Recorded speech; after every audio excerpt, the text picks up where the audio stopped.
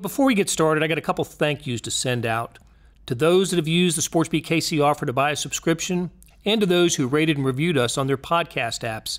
You're our heroes. Thanks a lot. I mean, I enjoy it. Obviously, we've had pretty good success. I've had a good year, winning a championship and winning a gold medal, but and my wife is happy, loves Manhattan. So as long as my health is good and we're enjoying what we do, I enjoy working with young men. And if we keep good quality kids in the program that you can work with and feel good about, I don't see any reason to retire soon. I still feel young.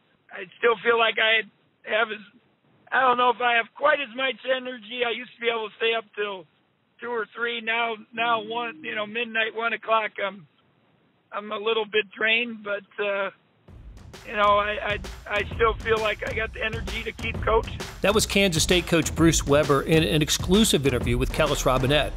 You'll hear more of Kellis's interview with the coach of the defending Big 12 champion Wildcats in just a moment on SportsBeat KC, the daily sports podcast presented by Big O Tires. It's Wednesday, October 16th, and you're getting some college football and basketball talk today. The Star's Jesse Newell covers Kansas, provides the update of KU's latest basketball commitment, and tells us why this is an important get for the Jayhawks. And columnist Vahe Gregorian stops by to talk about the new entry in the AP Top 25 football poll, the Missouri Tigers. And guess where Mizzou resides in the SEC East standing? Let's pick up with Kellis Robinett's conversation with Bruce Weber. You've had quite a bit of recruiting success the past couple weeks. What do you attribute to that? Why have you guys been so good? I got to give credit to our coaches. They've done a great job of getting out and creating positive relationships. We've always felt like if we could get kids to campus, we get a chance. We have great facilities. I think the people, the relationships, our basketball family, I think all does, are positive factors in trying to get them. Now it's not always easy to get the kids to come to campus, but we've been able to focus on the right guys and get them to campus, and we've had some success. On paper, this looks like it should be your top-rated class at Kansas State. How excited are you about it? Oh, we're excited. There's no doubt. We kind of had some guys we knew we wanted, and we focused on those guys. And like I said, our coaches did a great job with them. Our players do a good job helping out when kids come to campus. And so you feel good, but it's obviously until they get here and prove it, it really doesn't mean a whole lot. But on paper, like you said, it's a good class, and it's really meeting all our needs that we kind of had focused on in the first place. Has the success you guys have had the last 2 seasons given you a recruiting bump, you feel like? I don't think there's any doubt that it's helped. We've gotten some nice exposure. I wouldn't say we're a household name, but we still, I think we have some respect now. It helps. There's no doubt. But I still, at the same time, we have a funny story trying to recruit a kid from Kansas City, and we were struggling, and I asked him who won the Big 12 last year, and he gave me 3 answers, and none of them was us. And so obviously we weren't a household name with him. Okay, well, that's interesting. When coaches have success like you guys have the past couple of years, inevitably, some other job offers come up and stuff. I don't think I've ever asked you this before, but have you ever gotten any interest elsewhere since you've been the K-State coach? Yeah, I've had calls since I've been here and reaching out just to see if you have an interest or whatever. But we like I said earlier, we love Manhattan. We love the opportunity to be at K-State. For us, it's a great situation. We have, we've developed really, really positive friends and relationships, and so we're happy. And hopefully, this is a place I can finish out. And in coaching, very few guys finish on their own terms, and that I guess if I had a goal, that would be one of them. But, you know, I just still appreciate being at Kansas State and all the opportunities and success we've had. So you've been at K-State, Illinois, Purdue, Southern Illinois. What separates K-State from those places? I know they're all different, but what kind of makes K-State unique, and why do you think you've had success here? To me, the people. I don't want to say it's Coach Snyder always, I heard that quote for the first time, I didn't understand it till I was here, and once I got here, it's so true. The people, they care. It's a good place to be part of, and I think that's similar to Purdue. To be honest, it's very similar. Similar type of people and passion, and so it's. And I liked all the places that I've been at. You hope when you leave you still have friends and relationships, and I've been very fortunate. Even Western Kentucky, I still talk to people that were there when we were there 41 years ago. So very nice. Well, when you look at this season, everybody's obviously really excited about DeJuan Gordon. Has he exceeded your expectations since he's been on campus? Yes, he's good. He's a good player. I worried about him, he's strong and all that stuff. But he is definitely he loves the game, and he's not Barry, but he's a lot like Barry in his mentality and how he approaches every day and how he loves the game and he plays it with a passion. So it's that part of it's very, very positive. How do you see yourself handling the point guard role this season? I know there are a lot of guys you could put there. Do you have a feel on that yet? I think all of them. I think it's the positive we have that, that they all can play points. The more guys you can have that can dribble, pass, and shoot, the better off you're going to be. And so I think hopefully it's a positive. We can move Cardi from, the point to the two and allow him to have some freedom, so it gives us a nice advantage. Okay. Do you have a good feel on what your starting lineup might be yet? Oh, I know obviously your seniors, your older guys, you feel pretty good about. After that, we'll have a lot of different people. We'll probably be rotating. I hope, and I've said all along, I hope our depth is our best thing about us, but we'll have to see about that. With Xavier Sneed, I know he's a guy you've utilized as a 3 and the 4 in the past. Is that something you want to keep doing, using him as a versatile player, or do you see him more at one spot now? We'll just have to wait and see, to be honest. And, okay. I really want to play him at the 3 as much as possible, but I think we can take advantage, and I hope he wants to take advantage and have some success and play some small ball, but he's a natural 3, and that's where we'd like to keep him. Okay. And last one for you here. I'm proud we were able to fit these all in, but you had a lot of older players come back and join your staff now. You got Schoen and Henriquez on there now. What's that been like to have that relationship with former players and have them want to come back and be part of the team? Well, it's one of the things I'm real proud of as a coach, that we get guys that want to be in coaching, and they, that part of it's very positive. And it's great for them to, when you talk about success recruiting, to have those guys there to sell the program. I mean, we had a year ago, we'd sit with recruits, and one of them said, I played for him at Southern Illinois, I played for him at Illinois, I played for him at Kansas State. So, and they said and coaches, been there for us and helped us. So it's been positive, and they know what we really want from our guys. And so I think it's a great thing. I'm happy, and I love having our guys there. All right, awesome. Well, thanks so much for squeezing me into your schedule, Bruce. When we return, we'll hear from Jesse Newell on KU.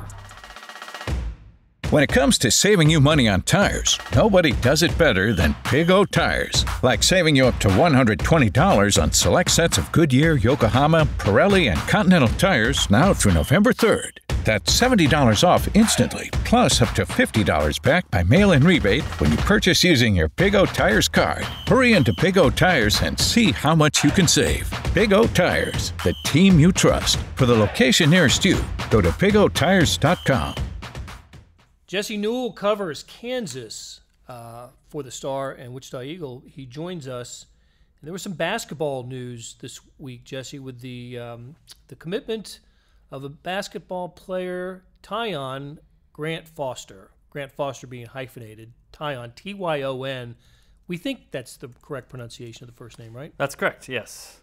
I'll tell you what, if Grant Foster doesn't have a contract with Foster Grant's Eyewear at some point in his career, then an opportunity has been missed. But this is a good news for Kansas to get a basketball commitment, and it's significant because it's the first one since the bad news of NCAA trouble for KU. So put it in perspective, Jesse. What does it mean that a player, 6'7", kind of a wing guy, who played high school basketball at Schlegel in Kansas City and is at Indian Hills Community College in Iowa, what's the significance of his committing to Kansas post bad news? Yeah, it's interesting, Blair, because I think it sort of depends on your perspective on this, and I think it also sort of depends how KU follows this up, because it's not very often that KU starts off with a JUCO commitment, and that's the first thing you have to start with for the 2020 class. The first guy that KU got to sign up was a guy that is a JUCO player, and that's just not common for Kansas. KU is used to pulling out the top of the top in the high school classes for good reason. JUCO guys have kind of seen a little bit more as risks most of the time.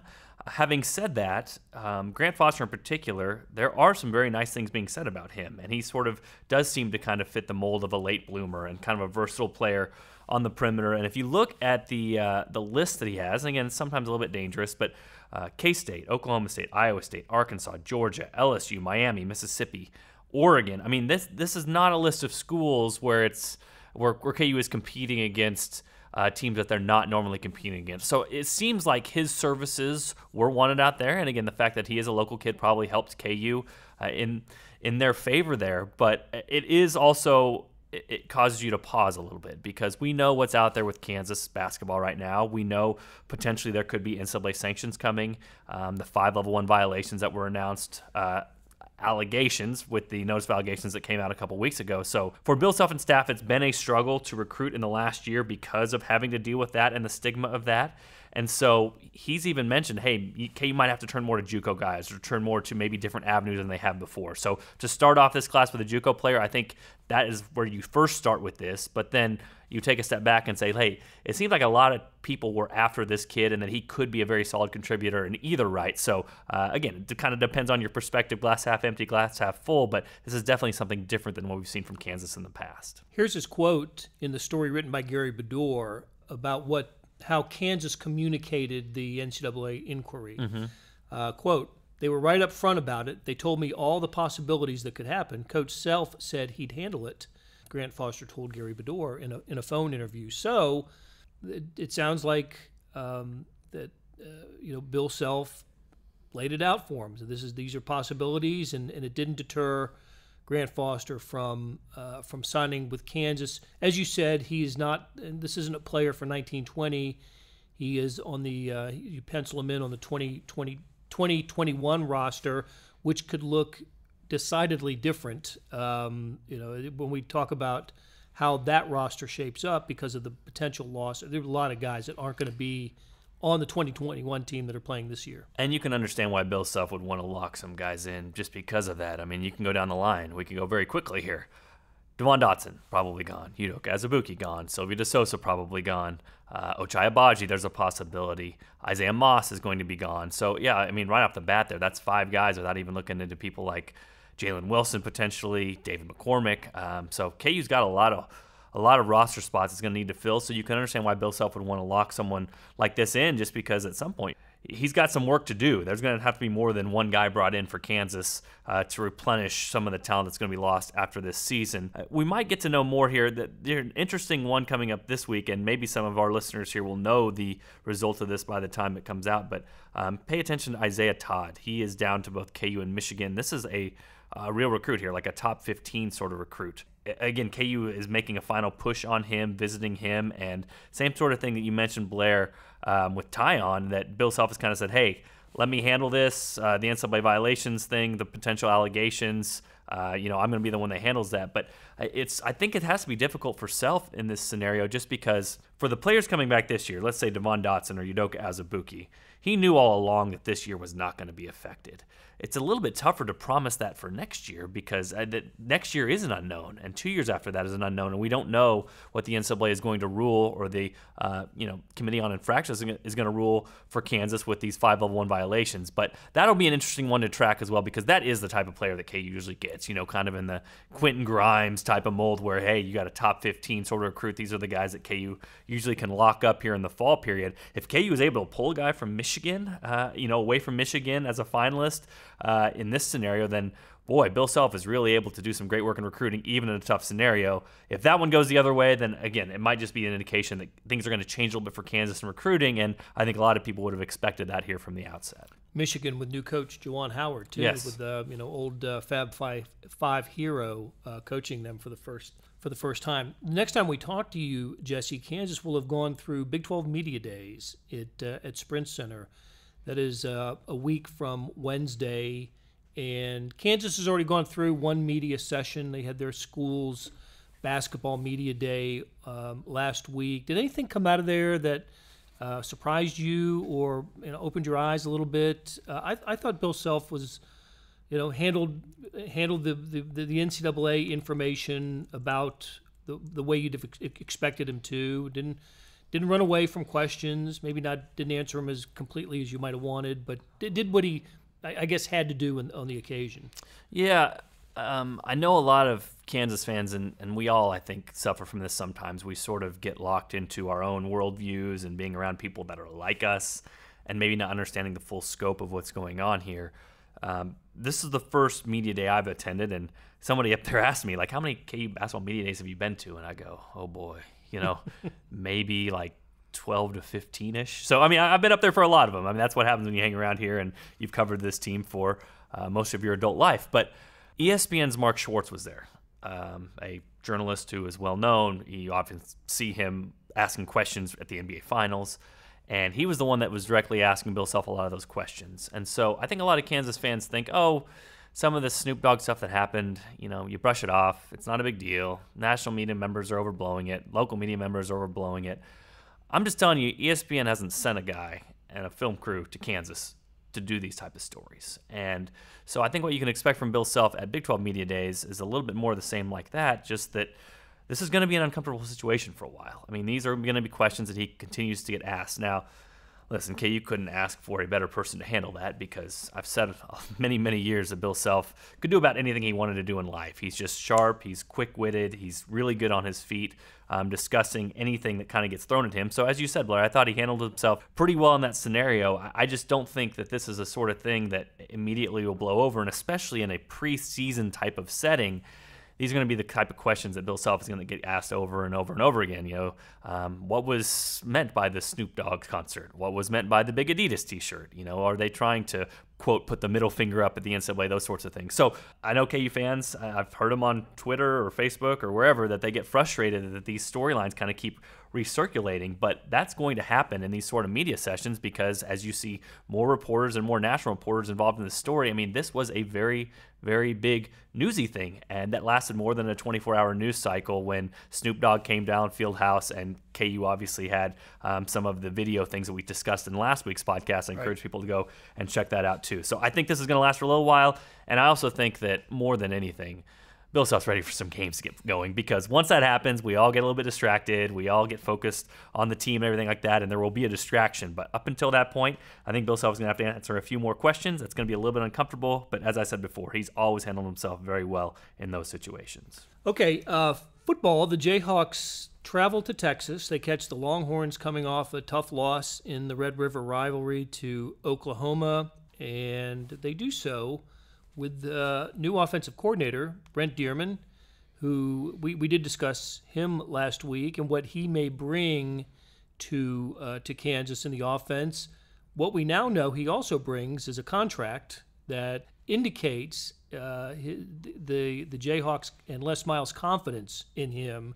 2+ years on the deal? Yeah. So, again, we pulled that contract through an open records request. I think a lot of people thought, hey, he's going to get the rest of the year to kind of audition for this job. Maybe KU will hire him and extend him beyond that point. Well, that's not what the contract is. He has 2.5 guaranteed years. Now, the guaranteed salary is lower than the previous offensive coordinator, so perhaps KU could make an earlier move if they wanted to. He's only going to make $250,000 base salary per year for these 2.5 years, whereas Les Kenning was making $500,000 per year. So maybe that's easier to make a move there, but it indicates to me that KU doesn't think that this is a 6-game trial. This is something, hey, they've signed up for him for 2.5 years, and then after that, there are actually 4 what I would call team options, as we kind of relate them in baseball, where KU can just continue to sign him for his current contract if they decide to do so. So a lot of details in that contract. People can check that out at kansascity.com. Some interesting things with if he leaves Kansas, he owes them $500,000. If he goes to another like assistant coaching job, that is null and void if he leaves for an FBS head coaching job. So they're allowing him, if he gets that opportunity and is that good at his job, to go and pursue that. But some other small things in there. There are some one-time incentives and then some incentives that will boost him up and continue to pay him more with his salary. And those include some things I think that we laughed at LSU and Alabama, but things that are very real accolades for Kansas, like 6 wins in a season or a bowl game and those sorts of things. So if he has success and if Kansas has success, then Brent Dearman will get a little bit of extra cash to put in his pocket, and he'll probably have deserved that. So like I said, some fascinating details in there. People can check out all the details in our story on kansascity.com. But for now, it indicates to me that this is not a 6-game trial for Brent Dearman. Les Miles and then also athletic director Jeff Long, they have put their confidence and faith in him that he can move this thing going forward. And if not, KU is going to have to be on the hook for another payout to get somebody else in here to run the offense. Story is also in the show notes. One of my favorite clauses is the $40,000 guaranteed for finishing 5th in the Big 12 in scoring offense, with a $20K increase for every position above that. And how many teams there in the Big 12, Blair?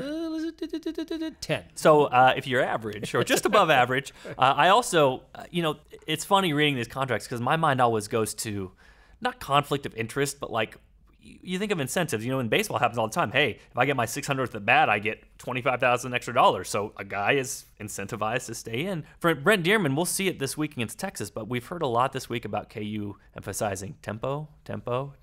Well, here's one way to get yourself up in scoring average, Blair. You want to know what you do? You go faster and you get more possessions. More snaps. So, again, not to say that Brent Dearman is doing anything to get himself a $40,000 increase or whatever the case may be, but again, KU is going to be more likely to score more points per game if they get more possessions per game and have the ball more often per game. So sort of an interesting thing in there. They could have used yards per game. They could have used yards per play. That's probably what I would have used. But instead, they used points per game. So if KU speeds this thing up a little bit more than we saw under Les Kenning, I don't think anybody should be surprised. All right, Jesse. Thanks for stopping by. All right. Appreciate it, Blair. When we return, Vahe Gregorian joins me to talk Mizzou football. And that offer I mentioned at the top of the show, here's how that happens. Hey, it's Blair.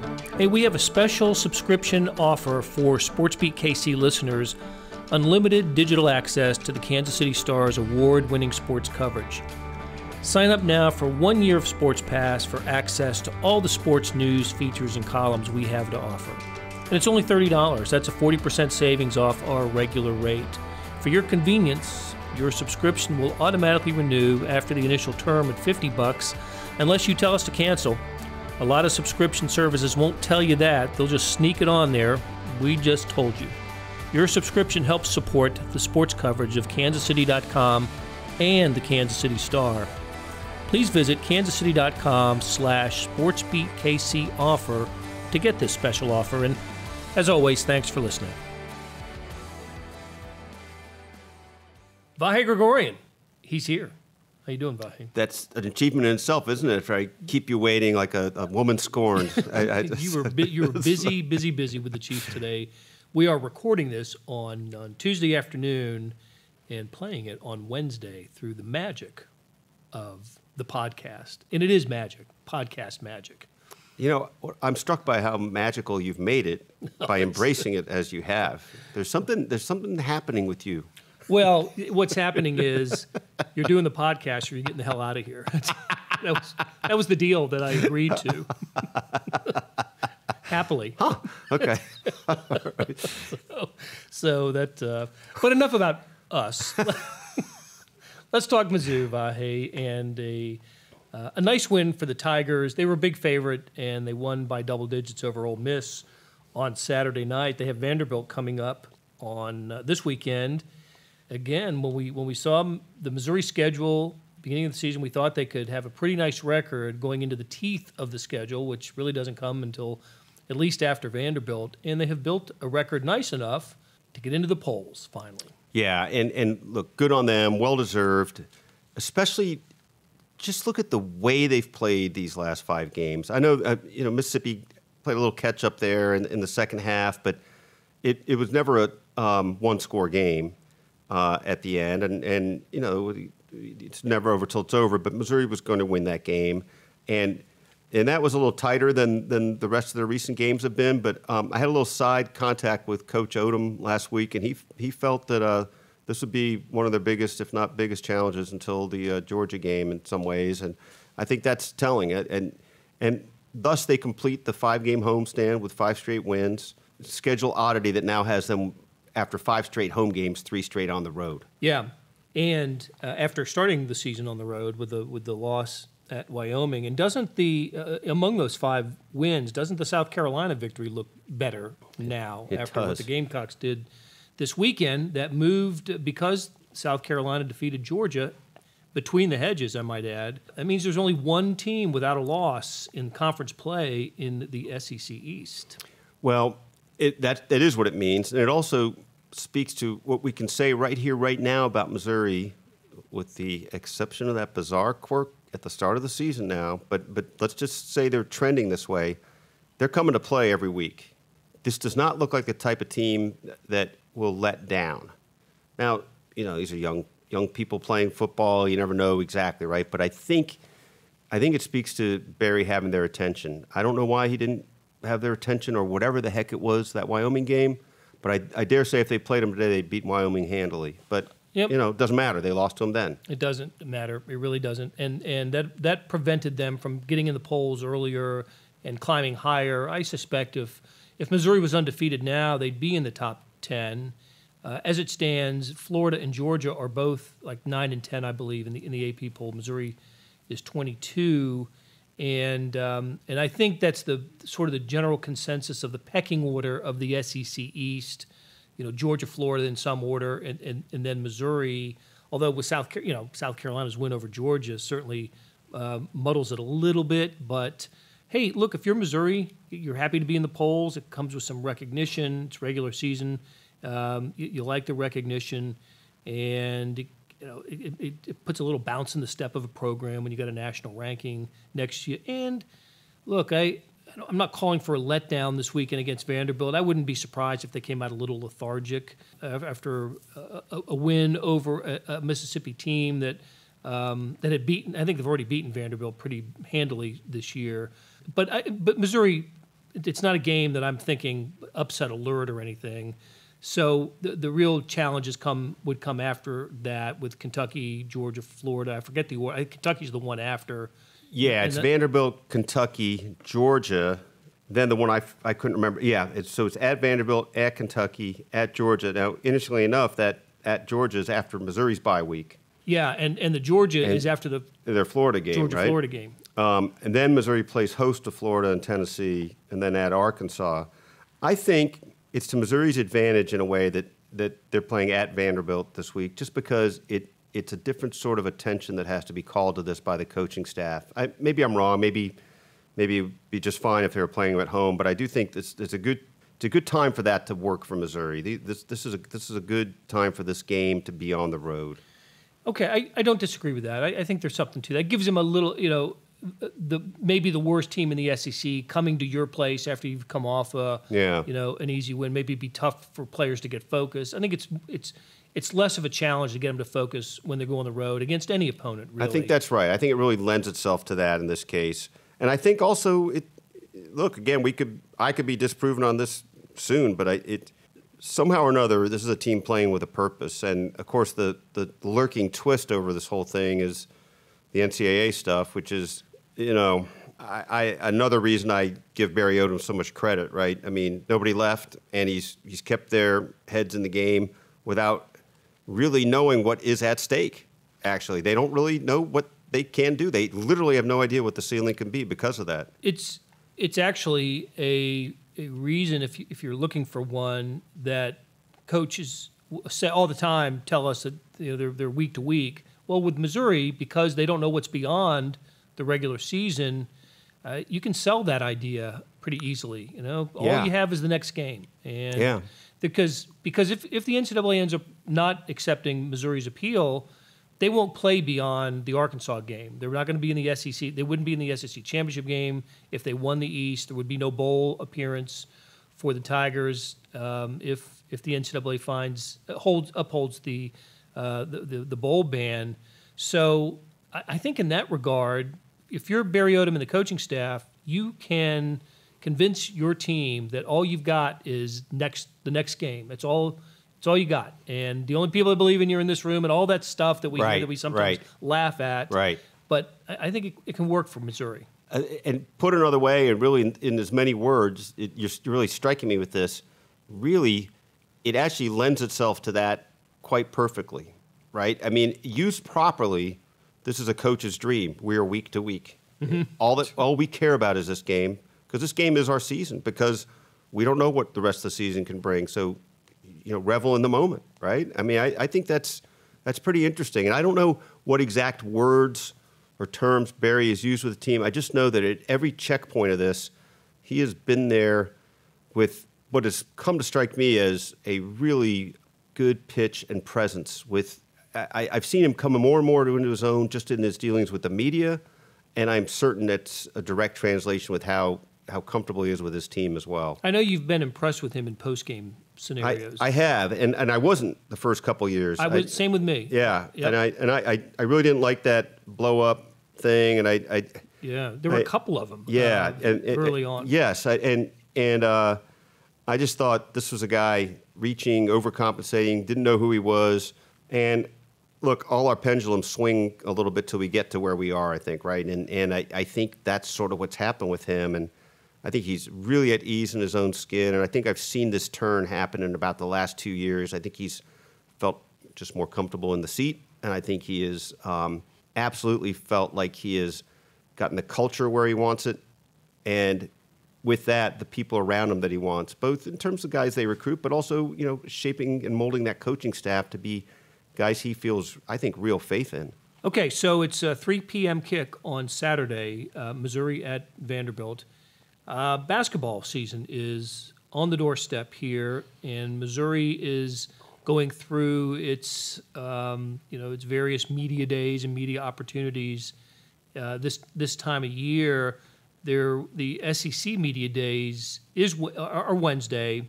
The preseason poll is out. The Tigers were picked 13th, and there are 14 teams in the SEC. So I didn't see who was picked last, but Missouri was right above them. I don't know. Look, the Tigers were 5-13 a year ago. It was not a happy season in Columbia, but a lot of folks returned. A lot of points and rebounds are back for Missouri, and I know they're excited about the recruits, and I know they're pretty excited about Drew Smith, the transfer point guard, who looks like he's going to step right in. And I think there's more reasons to feel better about Missouri than what's projected by the media who covers the SEC. I think that's right. I think a couple things are going on here, right? In general, the SEC quality of play has gone up. It's not sort of that SEC of, I'm making this time frame up, but let's say 7, 8, 9 years ago where you felt like it's Kentucky, Florida, and that's it. Yeah, right. I agree with that for sure. So I think the coaching's improved and things like that. Auburn in the Final Four last year, South Carolina a couple of years ago. Yeah, and so you can come out of the SEC and have a different name than the traditional ones, and the baseline's better. But I do wonder also if it's still a mentality covering the SEC or watching the SEC that you've yet to see Missouri make its real move in this conference, right? You just haven't. And not since the first year. They were in the NCAA tournament the first year. And then again with Konzo one year. 1 year with Konzo. Out right away. The Porter year. Yeah. So out right away on both occasions. In a way, it's a bit of a weigh in on just Missouri in general, which, fair enough for the show me state to have to show it. But it's sort of, as you noted, just with the idea of Drew Smith, one guy can change a basketball team a little bit. Maybe that allows people to get in their more appropriate spots a little bit. The funny twist on this is that losing one guy the last couple of years has been pretty crucial. Losing a Porter early has changed the dynamic. Maybe we'll see that they've got enough maturity, enough depth that they don't have to have one guy, that makes the difference, but that they can get into the right spots if things fall their way for once. So I certainly wouldn't think they're 13th best team in that conference, but I guess they have to earn it. I think that's right. And I'm excited to see them in Kansas City in Thanksgiving, the weekend before Thanksgiving in the Hall of Fame Classic with Oklahoma, Stanford, and Butler, I think, are the teams in the tournament here. So that'll be fun. Okay, Vahe, thanks for dropping by. Thanks, Blair. The stories written by Kellis, Jesse, Vahe, and everybody else at the Star can be found on kansascity.com, and the ones we talked about today are in the show notes. Thanks to Kathy Liu and Leah Becerra for stitching together these conversations. And as always, thanks for listening to SportsBeat KC, the Star's daily sports podcast. We'll be back on Thursday with another episode.